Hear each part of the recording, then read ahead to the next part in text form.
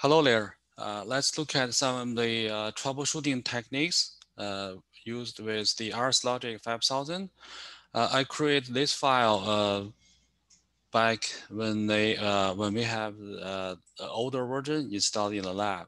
Now, of course, I know we have a Studio5000, uh, but the troubleshooting techniques are very similar. So I'm going to talk about both here in this file. All right. And of course, at the beginning, I want to talk about the little bit of difference with the Studio 5000. So if you want to start with the troubleshooting, you need to find the errors, right? So at least there are three different ways to open the error window from the Studio 5000. The first one, you can verify the program, right? One is the verify routine. The other one is verify whole project. That will bring up the error window, right? So that's the first way. Second, if you go to the menu, click view, there's an option called errors, right? That also can uh, give you that window on the top, right? So bring that on the top. And then third one, you can look at the bottom, right? So from the Studio 5000, they gave that little bit tab on here. So if you click that, that also will do the trick, right? So that's the three ways to bring up the window. And then on the second picture on here, I have to talk about something I don't like, the new feature. So in the Studio 5000, they set up the window as the default auto high. So this is, I guess, this is a common feature from Windows 10 operating system, right? So that's consistent from with other application, not only for the Studio 5000, right? So you have to be aware with this feature, right? So if you want keep looking at this window, you don't want to set up to want it become the auto high, right? So you have to click this middle. This is a pin, right? So some people call it docking, right? So this is a toggle. So you only need to press once, then it become vertical. You can see here. Once you press, it change the direction of the pin from the horizontal to a vertical. So that means this window is fixed in there. So you might want to do that, right? So once you do that, you will see this window at the bottom of your routine window, right? So this is your ladder logic, and this is what you can see with the errors, right? So that is the I recommend you to do to set up the window like this. It's very easy to look at the errors. All right, so let's look at the details. So on the section 2 over here, you can see we focus on the error tabs from the output window, right? So basically, this whole window is what they call the output window. This window is the term they use that refer to is called routine window, right? And it has three different tabs. We focus on the error tabs, right? The watch window is also very useful for monitoring tag value, but that's not the scope of this video. We will focus on this error tab. And uh, yeah, you need to focus on this. All right. So then second, you can see here, if you see the error message from this window, click on it. So when you click on it, the software will automatically highlight the source of the problem, right? So you can see here, we have 4 messages at least. Right now, I'm highlighting the second one. So once you click on this part is automatically being highlighted by the software. So that can help you to quickly locate the problem, right? So this is a feature I want you to be aware. Just if you click any other messages, other part of your routine will be highlighted by this, like this, similar to this, right? That will help you quickly pinpoint the problem, right? Pinpoint that errors come from there. Uh, the other thing I want you to pay attention is that normally right beside the wrongs, this area is called wrong markings. It should only have the wrong numbers on there, right? Should be pretty clear. But if you see lots letters on here, that usually means problems. All right. And the other thing I just realized on here, this is the old feature from RSLogix5000. With Studio5000, they remove all those letters. Instead, they have something right on the wrong. So you will see right on the rail, right? So you will see something, the letters on the rail. But anyway, so you will see something something happening on this area. So that usually indicate also a problem, right? So not only you can look at the error on the output window, you can also notice on this part of the display. All right, so let's look at the next page. Common errors, right? Common messages, right? So you can see first one, empty run. So if you have a blank run, you cannot download it. That's just the way it is for the software, right? You have to delete it, solve that problem. For the beginners, this is pretty common mistake. Reference tag undefined. So if you use something in your program as a tag, but you just type in the name, you didn't properly create it as a tag, then the software doesn't take it, right? So you have to right click the tag and select new. So I talk about this on the video of the creating the tags, all right? So actually this is not the recommended way to do it. You should learn the proper way to create new tags, right? But if you do have this type of problem, this is the remedy. How do you fix that? Right? The other mistake associated with the tag is that you create a tag, but you set it up as a wrong data type, right? So as we go on to talk about the programming instructions, you will notice that different type of tag, they have different data type to associate with different type of instructions. For example, bit logic, exam on, exam off, has to associate with the Boolean tag, right? So if you do that with the double integer, then it will be a problem, and vice versa, right? So let's look at here. For example here, right? So let's talk about the picture, right? So this is the part I explained that based on the picture from the previous page, all right? Let's look at it on there. So if we look at the zoom in this picture here, right? So there are different messages. All right, so let's look at if we look at here, obviously that's the empty run. That's very easy to fix. Then if you look at here, that's the one I'm highlighting right now. If you click on it, it shows run number 1. That corresponds the run number. XIC, exam on, right? So that's this instruction. And then operand 0, that's basically referred as the tag. So refer tag is undefined. So that means this tag 1 is not a new tag. You just type in the tags on here. You didn't create it as a tag, right? So that's the problem with this one. Then let's look at this message on here. This message also relate to run number 1 on here. Then, but different instruction. SIO is exam off on here. This instruction. So operand 0, basically the tag, right? Invalid data type. So that's a different one from this. You define the tag 2, but you create as a wrong data type. So you can see here, must match the parameter data type. So that means the data type is not matching to that. So exam off is a bit instruction. It has to associate with the bool tag. So that tells you this tag you must set up as not Boolean tag, probably a DIN or probably maybe even other data type, right? That will cause this problem. Right. Let's look at the last error message.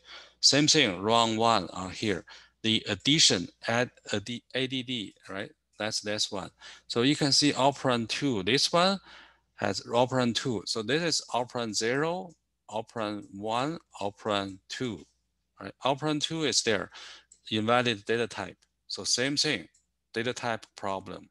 So that means this tag 3, it has to be double integer type, right? It doesn't have to be double integer, but it has to be integer, flow, and any other thing, right? So for example, if you create this tag 3 as a bool, right, then definitely you will run into this error message. All right, so this is what you can read from the error message and help you to locate the problem, then figure out what's the solution with that, right? So this is the common message, basically what I just explained with the picture. That's basically this part, right? So you just need to open the tag editor, right? Do the appropriate change on the tags. The other problem, I don't have a picture on here, but sometimes it's really hard to explain that with picture. But you need to have this concept, all right? So there's another property with the tag. It's called scope. So with the Logic 5000, you have two different levels with the tag. First level is controller. Second level is called local or program tag, right? So controller is global public, program is local private. So if you create the tag in the different program, they are basically different tags because the program name is part of the program name. It's part of its identity, right? So that could cause you a problem, right?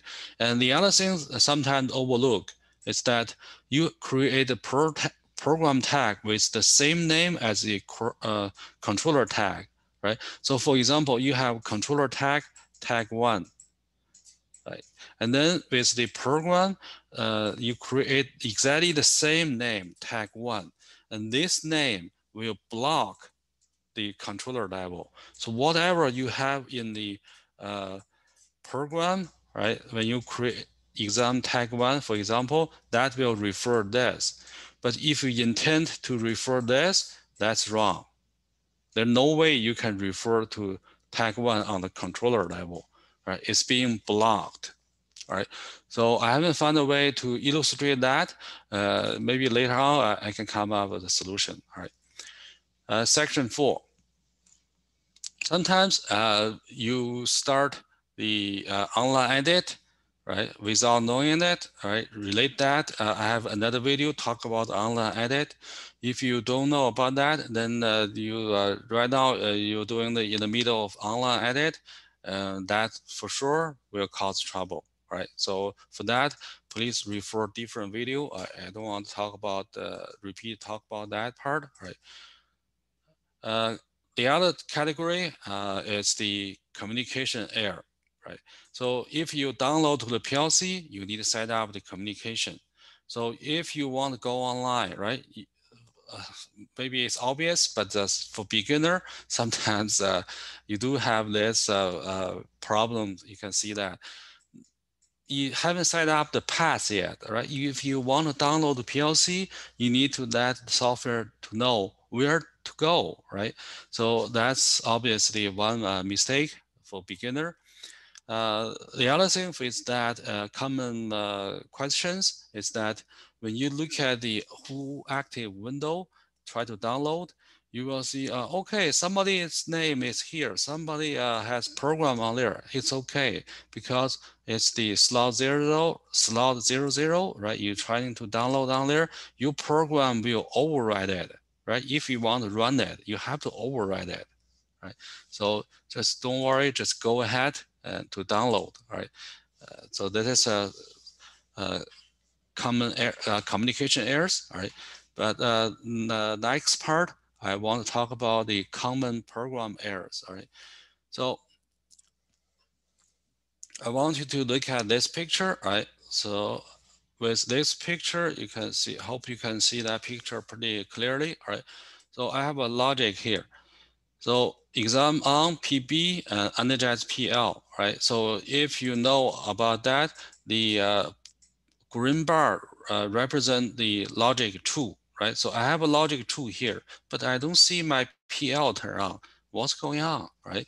So there are different possibilities, all right? So the first one, controller mode, right? So look at here, right? You are in the program mode, right? If you want to run your logic, you have to set up as remote run. So this is the first uh, possibility. All right. Then second one, all right, the main routine configuration for beginner. All right.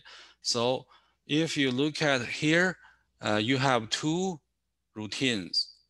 One you call that subroutine. The other one you call main routine. The other one you call subroutine one. Right.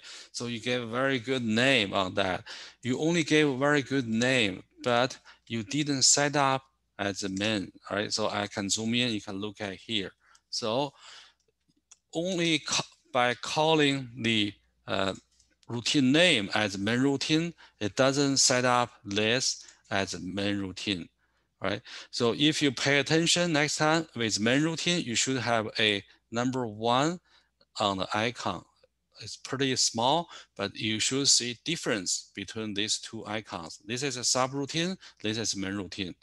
But right now, this main routine only being named as main routine. It doesn't have the number one on its icon, so that's problem, right?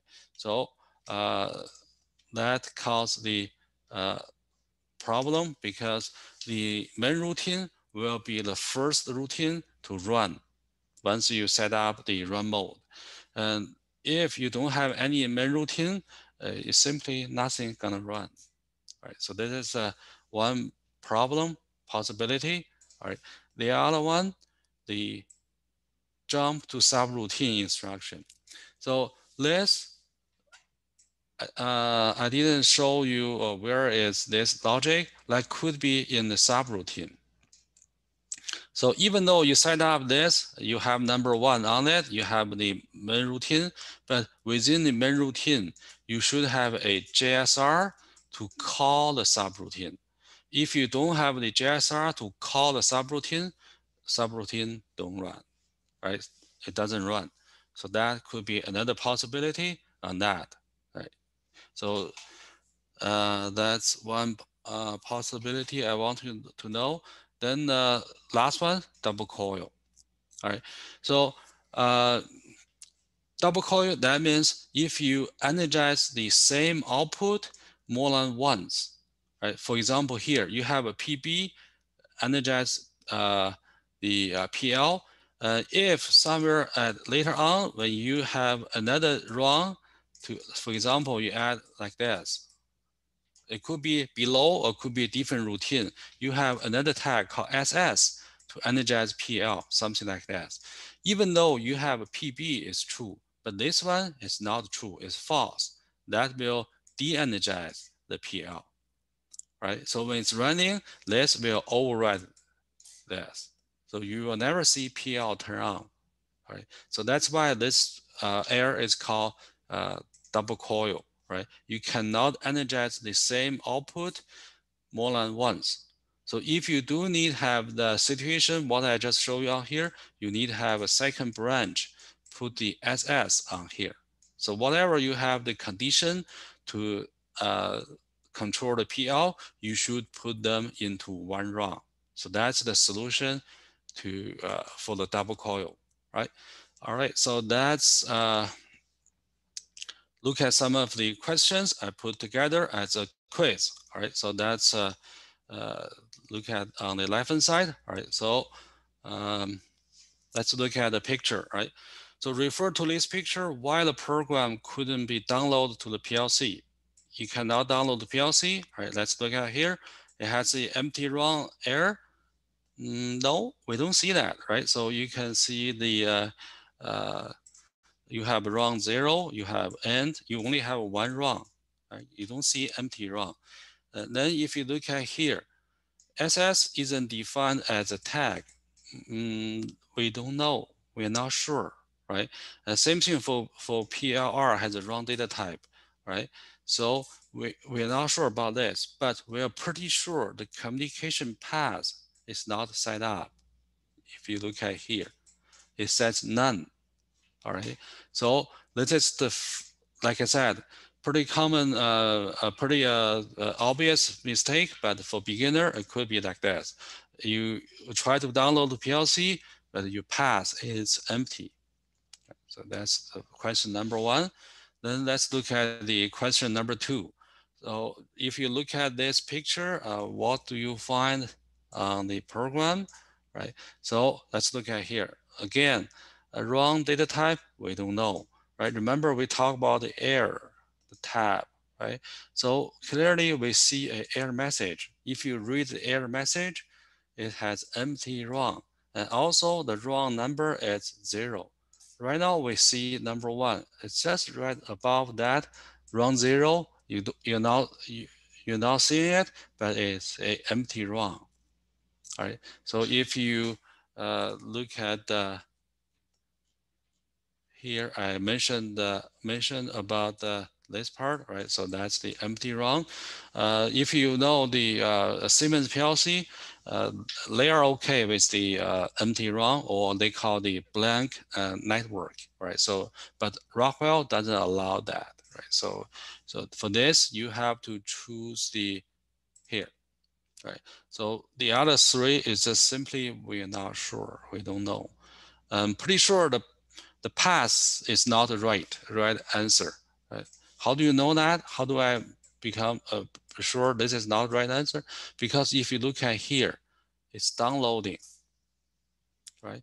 So it's downloading, that means it has path, right? If the path is empty, there's no way you can start the download. So this definitely is wrong. And by looking at this message, right, this is a right answer. All right, let's look at the next one. Question 3. All right, so again, we have a error message, right? So if you look at the error message, first thing I want you to pay attention, it says run 0, OTE, operand 0 is undefined. You know immediately undefined, right? So that's supposed to be uh, need to create tag 1. So but other ones we can look at it. Online edit. Online edit, no, we are not online. We haven't downloaded yet, right? So that's wrong. Key switch position, it's wrong. So if you are curious, you can see here, right? So that's the key switch. In the middle, it's REM. That's the right position, right? So this answer is wrong. And need to add input instruction. That basically some people maybe say that you should have exam on or exam off. No, you don't need. You can only have the output energize as the only instruction on the run. So that means you want energize PL1 as soon as the PLC power on, right? Doesn't make a whole lot of sense, but it's perfectly legal, right? So this is wrong answer on this. Communication path, you can see here, path is here, right? It has in there, so that's not the correct answer, right? Okay, let's look at the question number 4. So by now, I think you probably first thing you want to look at is just the error message, right? So that's a good habit. I want you to understand that. So if you read this, run 0 XIC, invalid data type. So XIC is this, right? This is OTE, right? So that means PB1 is not bool, right? So if you look at uh, the answer, PL1 should be bool. No, that's not, right? That's because over here it says XIC, right? So that refer to that. The input instruction should be XIO, and that doesn't matter, right? So that depends on your logic, right? It's not what we are talking about here. Right now we have a data type problem, right? Need to create PB1. Not the case, right? We already created, it's just a wrong data type, So that's why this is the right answer. Should be boot type. You already created, but you set up a wrong type. Need to create PL1. No, it didn't show up on this window, right? So PL1 should be good. All right. So correct answer should be here. All right. Let's look at the next one. Oh, sorry. Question number 5. I just want to remind you, all right, from here, click the error message or warning in the RSLogix5000 output window. A help message will pop up. No. Instruction help. No. The source of the error. That's the part I talk about here, right? So that's just I want to emphasize this again, right? So if you see the error message, click on it. That's a very good feature. Click on that. That will bring the highlight. So far, everything we talk about on the above questions, you can all do all accomplish that by highlight, click on the message and locate the problem. All right. So this is something I want to keep in mind. Right? So this is something you have like a syntax error you couldn't download. Then from question number 6, you download it, then you couldn't get it work, right? So that's different level, different thing. We'll look at it. So you can see here, refer to this picture, why PL1 is not on. Choose the most correct answer. So you can see here, right? We talk about this in the troubleshooting. All right, so that's this part, right? So let's look at this particular problem. If we can figure out, there is no main routine. No, that's good. You can see here, main routine, that's the number 1 I'm talking about. You can see a little bit on here. Uh, I, I couldn't zoom in, but you can see that little bit of white background here on the icon, right? You have a main routine. So this is not right answer. Wrong mode. Yes, wrong mode, right? You can see here, you are in program mode. You're supposed to be in the run mode, right? So this is right. Let's look at here, double coil, we don't know. Uh, we can sure it's not right because you can see here, run 0 and nothing else. That's the only run you have in this PLC, right? Since there's no way you can have a double coil with only one run, right? Online edit, no, it's not online edit. PB1 should be pressed. That's just a something to trick you, right? So nothing to do with PB1 pressed, right? Just if you're curious, right? You don't know that the PB1 is normally open or normally closed, right? So in this case, you know that's true. That's all you need to know, right? So with it could be released, right? You don't sure, you don't know, you're not sure. So that's why it's not the right answer. Okay, let's look at the next question, number 7. Question number 7, same thing. All right, so very simple ladder logic. PB1, PL1 is true, but Y is not on. Right? Double coil syndrome, again, only one main routine, only one run. No way to get a double coil. PB1 should be pressed. Like I mentioned, that doesn't make the for sure it's the problem, right? So let's look at other options. No main routine is good, right? So that's not the solution. Run mode is in the run mode, it's good, right? So that's not the right answer. Online edit is not finalized. So basically, if you already look at here, those areas should be clear, should be nothing on there, right? So with Studio5000, probably you will see the eye on here, right on the rail. So this area is not clear. So that tells you the online edit is not finalized. All right. For that, like I said, you need to finalize, click this button. All right. So that's the question number 7. Let's look at the number 8. With number 8, same thing.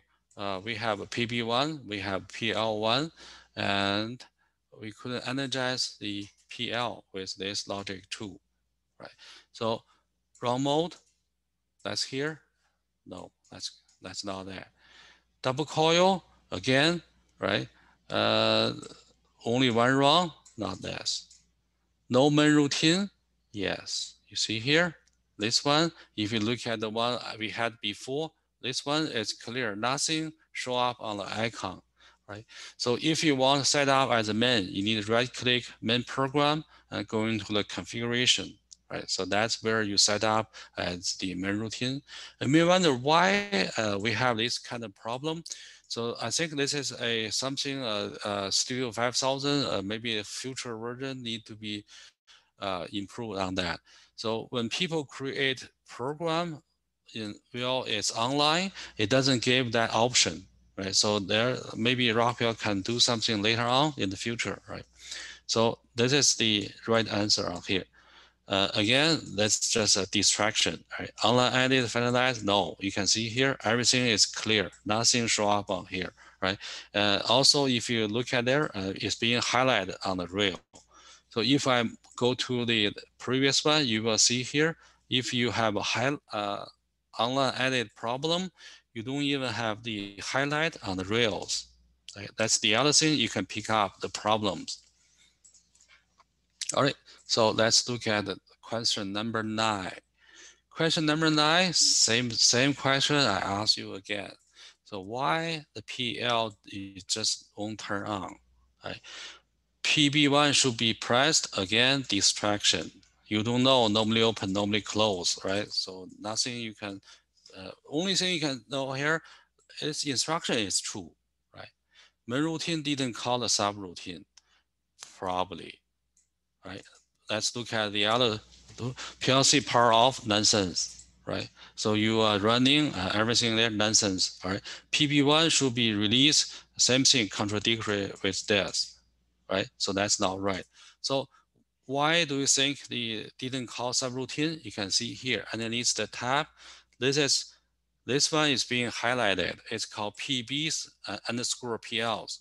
That's this subroutine, right? And then over here, the main routine is this. It has the number 1 icon. And if you don't have JSR within the main routine to call this subroutine, then it will not run. All right, so this is something you may need to look into. All right, okay, so last question, number 10. All right, let's look at here, same thing. Why PL won't turn on? Double coil.